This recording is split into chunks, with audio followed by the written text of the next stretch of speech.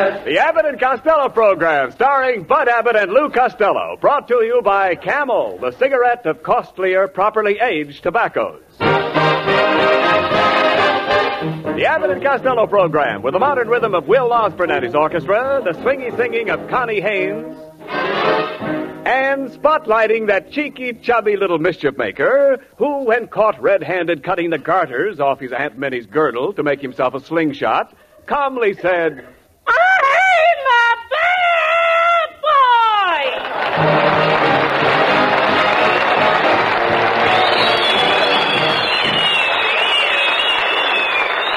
I'll say you're a bad boy, Costello. What's the idea of coming here late? The first broadcast of our new season. You're supposed to make a speech of welcome to our listeners. By the way, do you know how to make a speech? Oh, sure, I know how to make a speech. Oh, you do? Sure. Watch me. Go ahead. Ladies and gentlemen. Oh, Costello, they know they're ladies and gentlemen. I know, but it's nice to remind them of it every once in a while. Never mind that. Go ahead with your speech. Oh, yeah? Yes. All right. Now, just listen to this. All right, let me hear it. Yeah. Yeah, go ahead. All right, take it easy. I'm lost, and it's the beginning of the season. Go ahead, now, never mind. Folks, we're back again, and we're going to be on the air every Thursday night for a whole year. Oh, no, not that. Oh,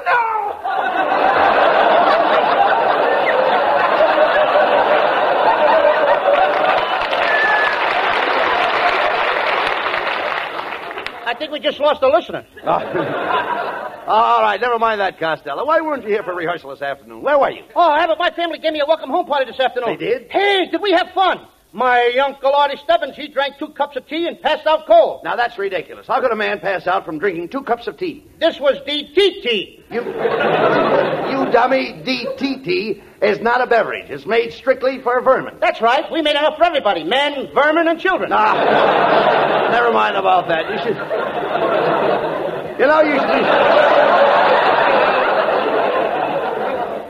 You should be very proud of the way your friends welcomed you back from your vacation, Lou. I saw big signs all over your neighborhood. Oh, sure. Welcome home, our hero, Lou Costello. We love you, Lou Costello. America's ace of the airways, Lou Costello. Yeah, but Abbott. What's the matter? Oh, but those signs embarrassed me terribly. Why should those signs embarrass you? They caught me nailing them up. Oh, come on. You're impossible. Never mind that. Look, tell me about your trip back east. How did you like New York? Oh, Abbott, New York's a wonderful place. You think so? The people there are so friendly. They are. The minute you get off the train, they grab you and they smother you with kisses. They do? Yeah. Then they take you for a ride in a taxi. They hug and they kiss you. And then they take you out for dinner and they buy you champagne. And then they take you for a moonlight ride in Central Park. And then they hug you and they kiss you some more. And then they send you home with a 5-pound box of chocolates. Costello, did all this happen to you? No, to my sister. Costello, look, please.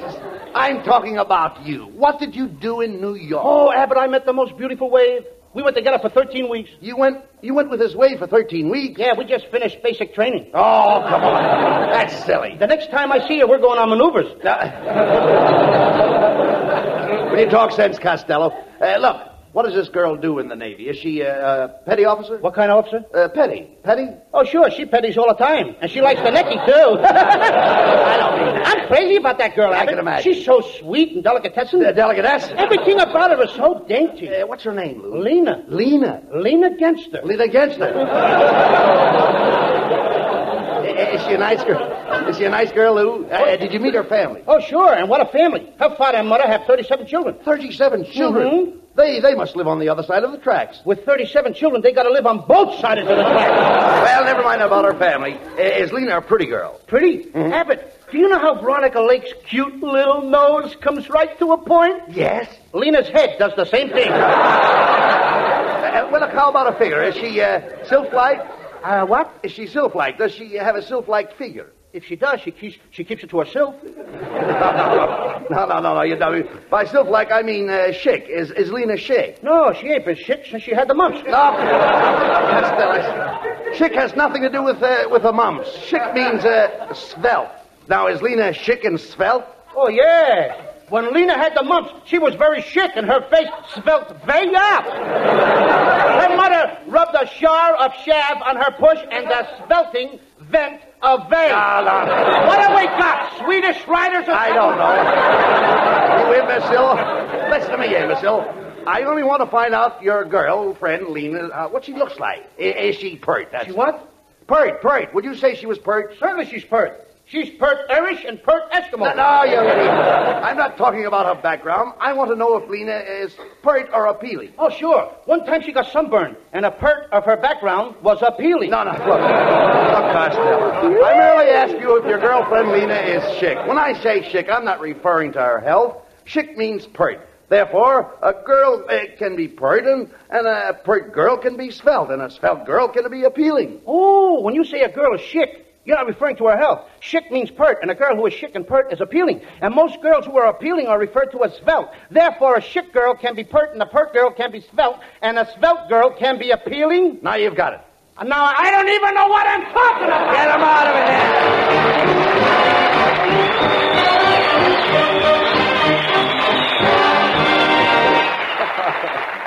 Gentlemen, a masterpiece of the ridiculous. And may I make a quick jump from the ridiculous to the sublime, from the clowning to the classics, and quote a wise man named Aesop who declared some 3,000 years ago, "Experience is the best teacher." And true today, what we learn by experience means the most.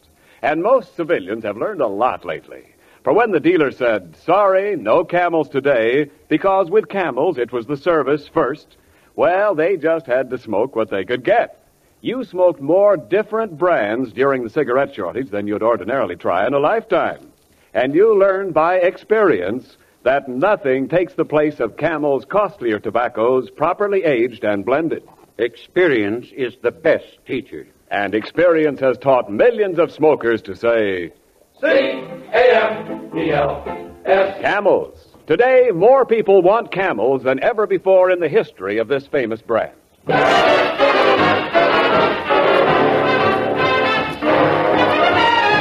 now here's Will Osborne and the orchestra with one of your favorite favorites, the Atchison, Topeka, and Santa Fe.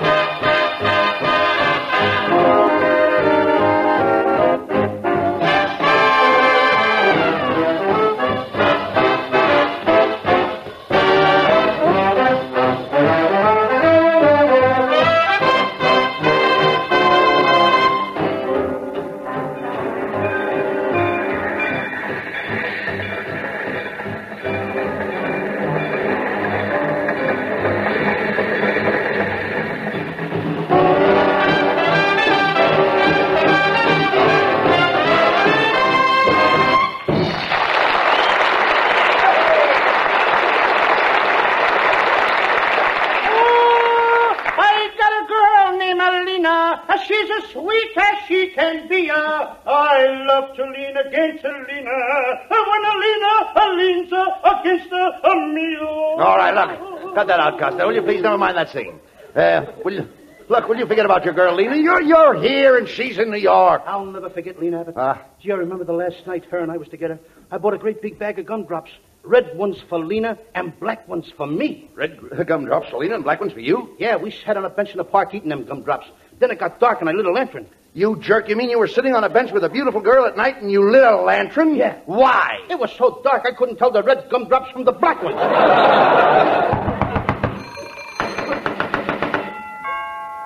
Costello, is that somebody at the door? I didn't hear anything. I beg your pardon, gentlemen. I'm looking for Mr. Abbott. Mr. Abbott. For Mr. Abbott. Mr. Abbott? No, Costello. I'm Lou Costello. What do you want? Well, I got a telegram for you, and it's from Chicago. It's from Chicago. Chicago? Brooklyn. Where did they dig this hiccup? Here, boy, give me that telegram, please. Costello. Yeah. The boy has his hand out. What do you want me to do, read his palm? No. He's waiting for you to lay a little gratuity in his hand. Lay a gratuity? Yeah. If he'll settle for an egg, I think I can make it. Oh, that's all right. My company won't allow me to accept Money? No, tips.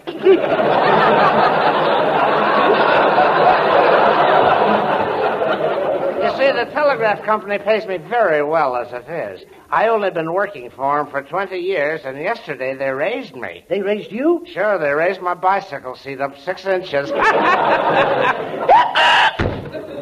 I think he's just got a flat, that guy. You know, the only reason we keep the guy on the show is because he knows where to get bacon. Oh, never mind. Here, give me that telegram. Give me that telegram, Costello. I'll read it. Let's see. Have been discharged from the waves. Am on my way to Hollywood to accept the starring role that you promised me at Universal Studios. Signed, Lena Genster. Costello. Costello, look at me. Did you promise that little girl that you would make her a star in pictures? Abbott, I had to. You had to? It was the only manly thing to do. It all happened the night I bought her a bag of gumdrops. It was so romantic. Every time we reached for a gumdrop, our fingers would meet inside the sack. Then, quite by accident, I kissed her. Oh, how could you kiss her by accident? We were both chewing on the same gumdrop, and I ate past my half. You imbecile. You didn't have to promise her a starring part in pictures just because you kissed her. That's not all I did. What?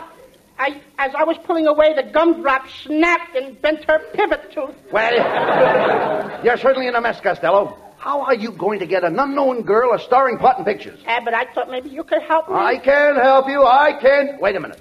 Hey, wait a minute. There's a man here tonight who happens to be the world's greatest motion picture producer. Good evening, gentlemen. I am Professor Melonhead. Better known around the studios as Cecil B. D. Melonhead. Melonhead? Hey, Abbott, get a load of that skull. His head looks more like Nagasaki after it was hit by the atomic bomb. Young man, don't you scoff at my cranium. I'll have you know there's plenty inside of my head. There should be. There's nothing on the outside. Melonhead, I know how you can make a lot of money. How? Rent your head out as a skating rink for flies. Oh, now, Costello. Suppose my head is round and shiny. Surely you've seen things like this before. Yeah, but they all had handles on them. Yeah, oh. Quiet, Costello, please. Professor, do you think you could advise Costello how to get his girl a starring role in pictures? Certainly, Abbott. Now, Costello, first I'll have to know something about your girl. Is she photogenic? No, she's part Irish and part Eskimo. Oh, I see. She's chic. Now, I'm not speaking of her extraction. I'm merely inquiring about her physiognomy. Her what? Her physiognomy. Does she have a smooth physiognomy? Gentlemen, don't discuss those things outside of barrooms. Lou Costello, you haven't got the brains of a 2-year-old child. I know, but look at the difference in our ages. Oh, please, gentlemen, we're getting no place. Costello's girl is on her way here, and he made her a promise to star in pictures. Now, we've got to do something about it. Very well, Costello. I will personally groom your girl for a screen test. Melonhead, just what do you intend to do? Well, first, I will instill her with supreme confidence. I will enhance her histrionic proclivities. I will retard her basic timidity, cram her repertoire with scintillating soliloquies, and then, with dynamic exuberance, I will embellish her cinematic latitude.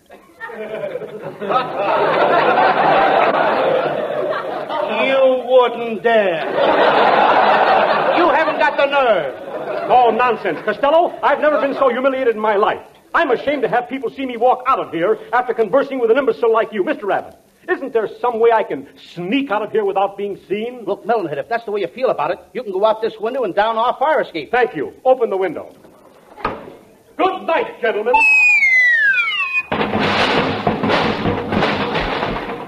Costello, what was that? It just dawned on me we ain't got no fire escape.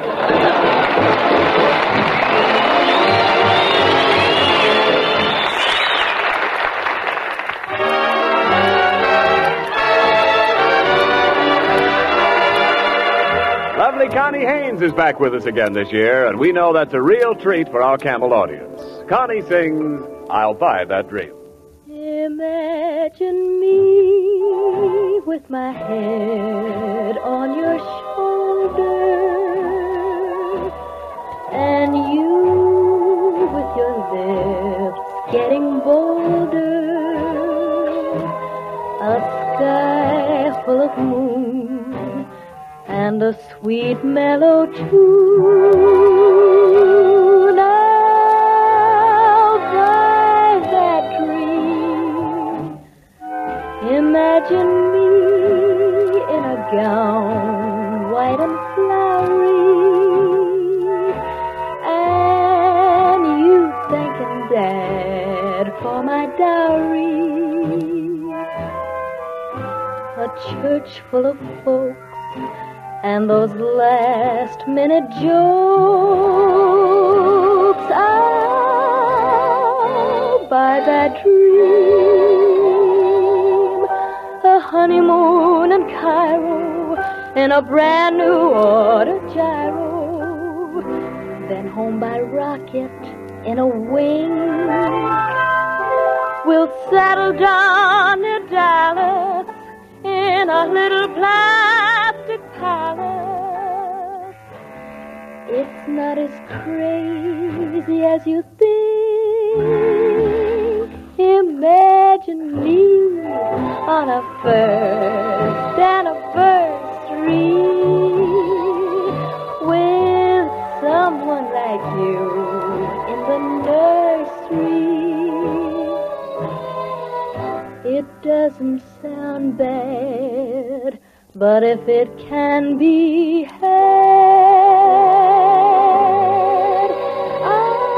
I'll buy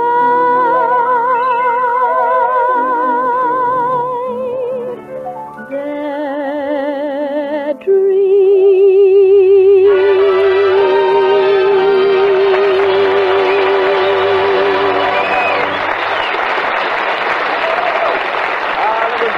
Connie, lovely. And that song's heard round the world, for this program is sent overseas to our servicemen. And I can just picture two such servicemen on their way to that magic place called home. They've been everywhere, seen everything. And now they're seeing the Statue of Liberty and the skyline they haven't seen in years. Boy, does that look good. Gosh, you never know how much you've missed something until you've had to do without it. Yes, it takes the experience of doing without to make us really appreciate things we're apt to take for granted. Proving again that experience is the best teacher. Not only in the big things, but in little things, too. Cigarettes, for instance. Most of us today have had more experience with smoking different brands than we'd usually have in a lifetime. During the shortage, we had to smoke whatever we could get. And although production was at an all-time high, the volume of demand for them made them seem to be the scarcest of the scarce. And did experience teach us that there's simply no substitute for Camel's costlier tobaccos and proper aging? It certainly did. For today, more people want Camels than ever before in the history of the brand. Yes, as old Aesop said, experience is the best teacher. C-A-M-E-L-S. Camels, the cigarette of costlier tobaccos.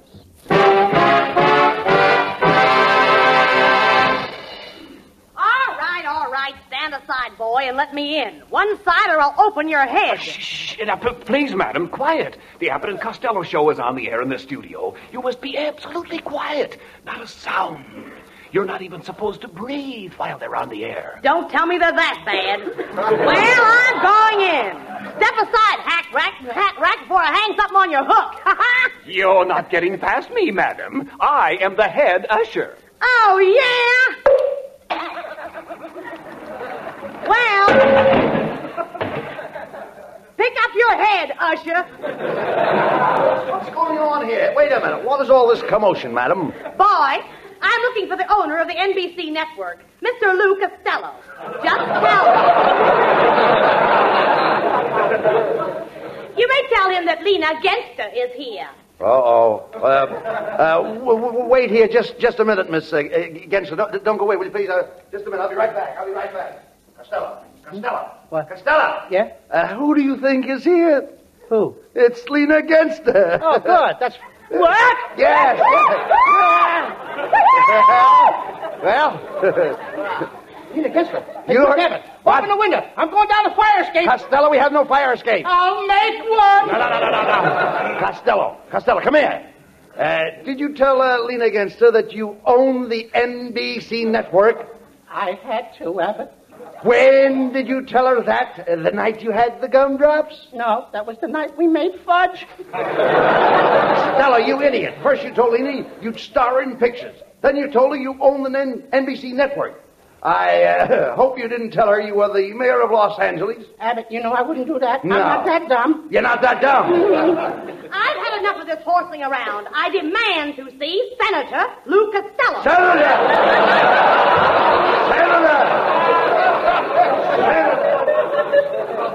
Abbott, that must have been the night we pulled Taffy. There you are, Fatso. Come here to Mama and give her a great big kiss. All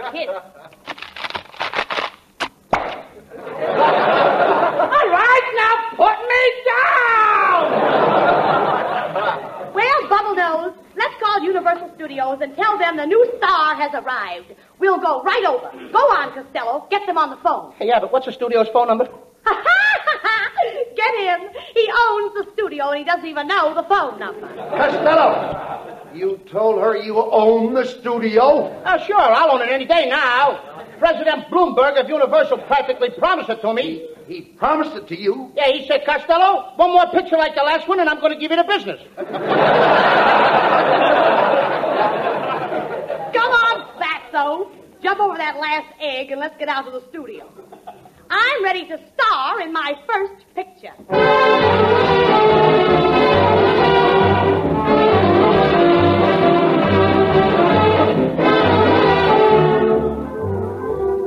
Well, here we are, Costello. Main gate to Universal Studios.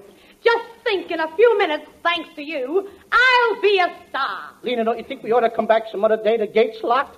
There's other people getting in. Look, there goes Charles Lawson. Open the gate for Mr. Lawton, Mike. Look, there goes Charles Boyer. Open the gate for Mr. Boyer, Mike.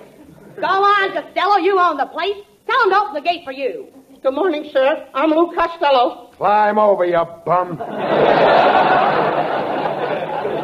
Costello, did you hear what he said? Why, he's treating you like a dog. Speak up.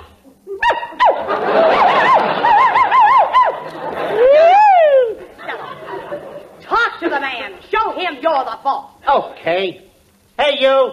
Did you tell me to climb over that gate? Yeah, what about it? Would you mind giving me a boost? I'm beginning to think you're a phony, Costello. If you don't get me a starring part in this studio, I'm going to tell your mother just what really happened the night you bought me that 50-cent bag of gumdrops. No, Lena, not that. Anything but that. Please don't tell her that. Your mother wouldn't like that, would she? No. She thinks those gumdrops only cost me a dime. Lena, why don't you give up this idea for even a movie star? And Hollywood is too rough and tough for a place for a girl like you. Go back to Brooklyn. They could use a good third baseman. Listen, egghead, if you don't get me that starring part, I'm going to bend your nose down till it touches your knee. I'll stick hat pins in your eyeballs. Then I'll get a hot iron and solder your ears together. And if that doesn't work, I'll torture you. Lena, I was only kidding. Come on in here. We'll see my director friend, Gregory Ratbiscuit. He'll do anything for a friend of mine. There's Mr. Ratbiscuit's secretary. Hey, you. Well, what is it? I said, what is it? I give up. What is it?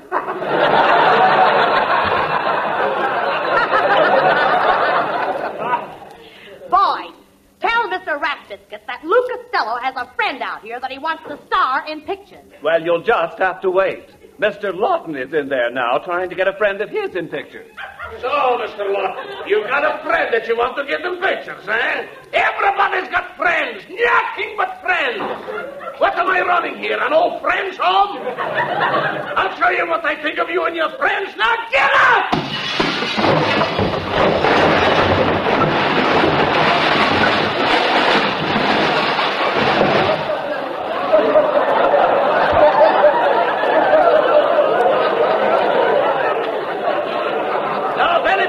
Brings a friend in here, I'll smash them to pieces. I'll jump up and down on them. I'll tear them to bits. Well, Costello, I suppose you have a friend. No, sir, not me. I haven't got a friend in the world. Everybody hates me. I'm all alone. What about this young woman? Oh, I never saw her before in all my life. What a beautiful creature. What a gorgeous specimen of poultry. Poultry. Spring is busting out all over. Come, pretty one, come into my office. I want to discuss your possibility. Oh, Mr. Rat Biscuit.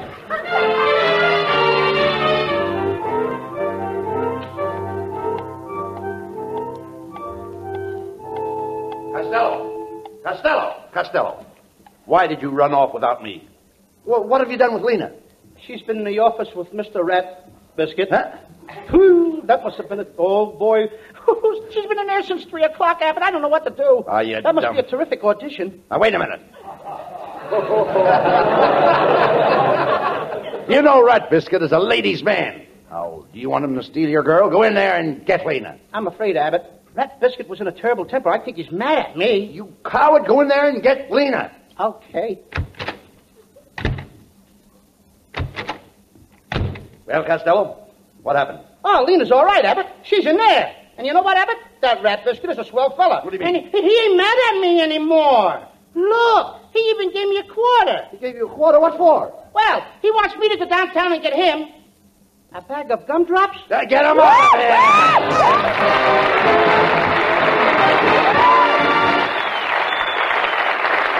Abbott and Costello will be back for Camel cigarettes in just a moment. And now, this week's salute in the new series of salutes to the men who won the victory. Tonight, we salute those heroic men who wear the yellow and blue patch with the green cactus on their shoulders. The heroes of the 103rd Division, upon whose battle record is written the names of Wissembourg, Stuttgart, and Austria. In your honor, men of the 103rd Division, the makers of Camels are sending to your fellow servicemen overseas 500,000 Camel cigarettes.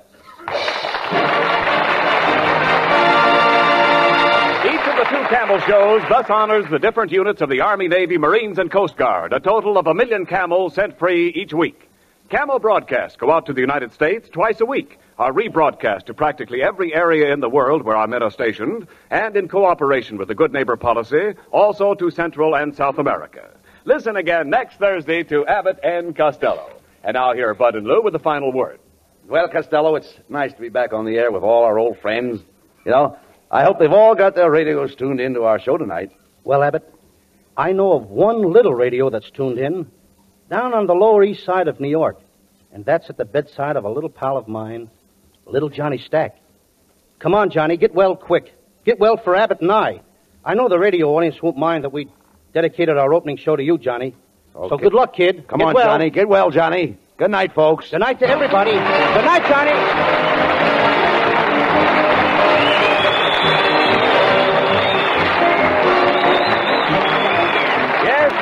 Be sure to tune in next week for another great Abbott and Costello show brought to you by Camel Cigarettes. And remember, Camels are worth asking for every time. See for yourself how Camel's mildness, coolness, and flavor click with you.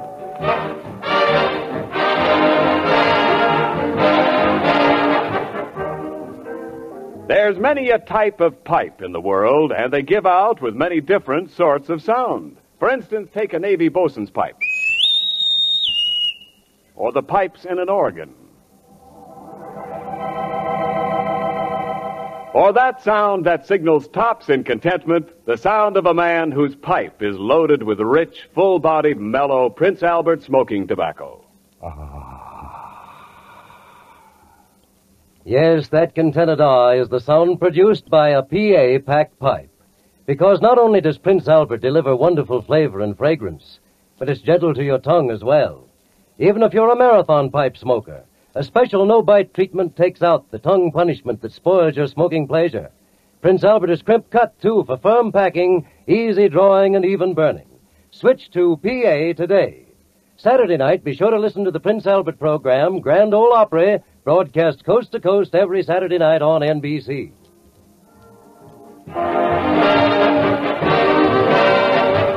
The Abbott and Costello Show for Camel Cigarettes will be back at this very same time next week. Don't miss it.